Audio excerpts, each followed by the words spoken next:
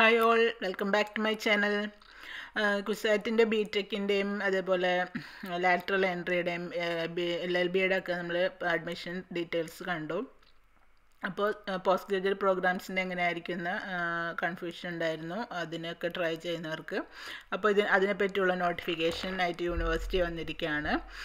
അപ്പോൾ അതിൻ്റെ ഡീറ്റെയിൽസ് എന്തൊക്കെയാണെന്ന് നോക്കാം. അപ്പോൾ ജനറൽ ഇൻസ്ട്രക്ഷനായി പറഞ്ഞിരിക്കുന്നത് candidates include in the rank list for admission to various MSc except MSc Forensic Science as well as MSc in Econometrics and Financial Technology. ഈ മൂന്ന് കോഴ്സുകളുടെയും forensic സയൻസിൻ്റെ ഒക്കെ കുറേ പേര് ചോദിച്ചിരുന്നു എങ്ങനെയാണ് ഓപ്ഷൻ കൊടുക്കണമെന്ന്. അപ്പോൾ അവർ ഓപ്ഷൻ കൊടുക്കേണ്ടതില്ല എന്നാണ് പറയുന്നത്. MFSc programs in the academic year may rearrange their options if they want to. Forensic scienceും എക്കണോമെട്രിക്സും financial ടെക്നോളജിയും ഒഴിച്ചിട്ടുള്ളവരെല്ലാം അവരുടെ ഓപ്ഷൻസ് റീഅറേഞ്ച് ചെയ്യണം. എന്തെങ്കിലും മാറ്റം അവർക്ക് ആവശ്യമുണ്ടെങ്കിൽ through the facility provided in there home page at admissions.cusat.ac.in. If rearrangement is made, allotment will be processed as per the.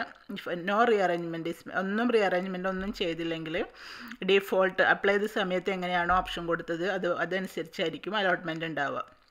It is in the order in which the candidates have selected various courses while submitting online application for CAT 2021. Candidates included in the rank list for admission to MCA programs should invariably register their options through the facility provided in their profile page. MCA ഉള്ളവരും അവരുടെ options register ചെയ്യണം. MCAക്കാർക്ക് പല options ഉണ്ട്, 4 options മെയിനായിട്ട്. ഒന്ന് റെഗുലറാണ്, department of computer application Thrikkakara ക്യാമ്പസിൽ. അടുത്തത് regular തന്നെ കുട്ടനാട് ക്യാമ്പസിലാണ്. മൂന്നാമത്തത് MCA കോഴ്സ് ഷെയറിംഗ് ആണ്, അത് കമ്പ്യൂട്ടർ ആപ്ലിക്കേഷൻ തൃക്കാക്കര ക്യാമ്പസിലാണ്. അടുത്തത് കോഴ്സ് ഷെയറിംഗ് തന്നെ കുട്ടനാട് ക്യാമ്പസിലും. ഇനി difference in fee between regular and cost sharing അതിൻ്റെ ഡീറ്റെയിൽസ് എല്ലാം പ്രോസ്പെക്ടസിൽ പറഞ്ഞിട്ടുണ്ട്. അത് 94 പേജിൽ ആണ് പ്രോസ്പെക്ടസ് 2021 ഇതെല്ലാം കാണാം. അത് അഡ്മിഷൻ വെബ്സൈറ്റിൽ റിസോഴ്സസ് എന്നുള്ള ടാബിൽ അവൈലബിൾ ആണ്. ഇനി candidate include in the rank list for admission to following programmes need not register. ഈ പറഞ്ഞ 10 പ്രോഗ്രാംസ്, അതായത് MA applied economics, Hindi, 3 year LLB, അതേപോലെ 1 year LLM, 1 year LLM IPR, LLM IP PhD, LLM IPR PhD, അതുപോലെ MVOC courses എല്ലാം, അതുപോലെ MSc forensic science, അതുപോലെ MSc in econometrics and financial technology, ഇത്രയും കോഴ്സുകളുള്ളവരൊന്നും അവർ register ചെയ്യേണ്ട ആവശ്യമില്ല. അല്ലാതെ തന്നെ അവർക്ക് അലോട്ട്മെൻറ്റ് നടക്കും. പിന്നെ ലാസ്റ്റ് ഡേറ്റ് ഓപ്ഷൻ രജിസ്ട്രേഷൻ അലോട്ട്മെൻറ്റിനൊക്കെ ഉള്ളത് 31 ഓഗസ്റ്റ് 12 midnight ആണ്.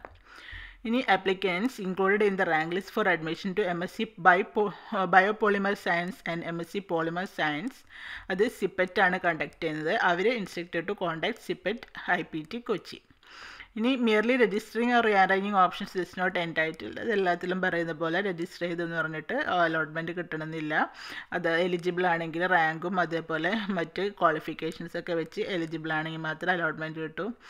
കാൻഡിഡേറ്റ് റെസ്പോൺസിബിലിറ്റി ആണ് prove there eligibility for admission by producing required documents to prove their eligibility, reservation, community, non-criminal എല്ലാം പ്രൊവൈഡ് ചെയ്യേണ്ടത്. Any candidates unable to produce or upload the required mandatory certificate at the time of verification claim for admission to will be ഫോർഫിറ്റഡ്. അതായത് ഇപ്പോൾ claim ചെയ്താലും original provide ചെയ്യേണ്ട സമയത്ത് provide ചെയ്യാൻ പറ്റിയില്ലെങ്കിൽ അഡ്മിഷനെ ബാധിക്കും. അതുകൊണ്ട് എന്തെങ്കിലുമൊക്കെ സർട്ടിഫിക്കറ്റ് കിട്ടാൻ സാധ്യതയില്ലെങ്കിൽ അത് ഒന്നും ക്ലെയിം ചെയ്യരുത്.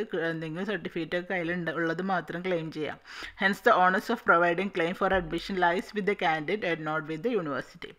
Can modify options once registered by them till the last date of online option registration വരെ ചെയ്യാം. ഇപ്പോൾ ചെയ്ത് തുടങ്ങിയാലും 31 12 മണി വരെ മാറ്റങ്ങളൊക്കെ ചെയ്യാം, ആഡ് ചെയ്യോ റിമൂവ് ചെയ്യോ. പക്ഷെ അതിന് ശേഷം പിന്നെ മാറ്റങ്ങളൊന്നും ചെയ്യാൻ പറ്റില്ല. Maintaining the confidentiality of the password and other login details shall be the sole responsibility of candidate.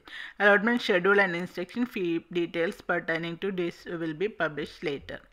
ഫീ ഡീറ്റെയിൽസും അലോട്ട്മെൻറ്റ് ഷെഡ്യൂളും എല്ലാം പിന്നെയാണ് പബ്ലിഷ് ചെയ്യുക. ഇത് എങ്ങനെ register ചെയ്യുന്നുള്ളതിൻ്റെ step by step പ്രൊസീജിയറാണ്. Should login to their home page using user I ഡിയും പാസ്വേഡും വെച്ച് login ചെയ്യണം. ഹോം പേജിൽ അപ്രോപ്രിയേറ്റ് ലിങ്ക് ഉണ്ടാവും ഓപ്ഷൻ രജിസ്ട്രേഷന് വേണ്ടിയിട്ടുള്ള. MCA കാൻഡിഡേറ്റ്സിനാണെങ്കിൽ 4 ഓപ്ഷൻസ് വരെ കൊടുക്കാം. Select preferred option using drop down menu വെച്ചിട്ട് അവർക്ക് ഓപ്റ്റ് ചെയ്ത് കൊടുക്കാം. Clear button is provided to clear the selected option.